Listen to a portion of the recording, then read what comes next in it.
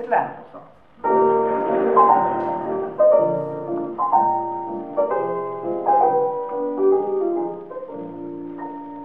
A year ago, last Thursday, I was strolling in the zoo when I met a man who thought he knew a lot.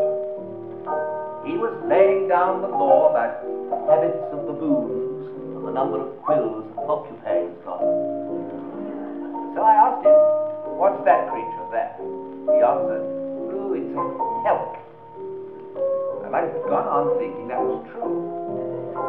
If the animal in question hadn't put that chap to shame and remarked, "I hate a elk. I'm a gnu. I'm a gnu. I'm a gnu. The nicest work of the nature in the zoo. I'm a gnu.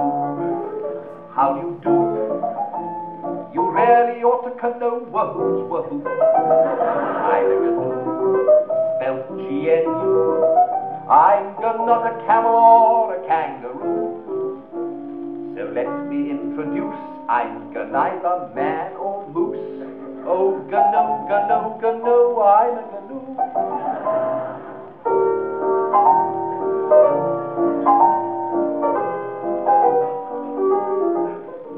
I had taken furnished lodgings down at Rustington-on-Sea, whence I travelled on to Ashland Island, was actually. And the second night I stayed there, I was wakened from a dream, which I'll tell you all about some other time. Among the hunting trophies on the wall above my bed, stuffed and mounted, was a face I thought I knew. A bison, me. An okapi. Could it be a hearty beast? Then I seemed to hear a voice. I'm a gnu. I'm a gnu. Another gnu. I wish I could gnash my teeth at you. I'm a gnu. How do you do? You really ought to know wahoo's wahoo. I'm a gnu.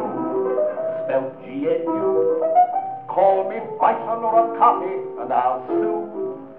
Nor am I in the least like that dreadful hearty beast. Oh, gnu, gnu, gnu, I'm a gnu. Gnu, gnu, gnu, I'm a gnu.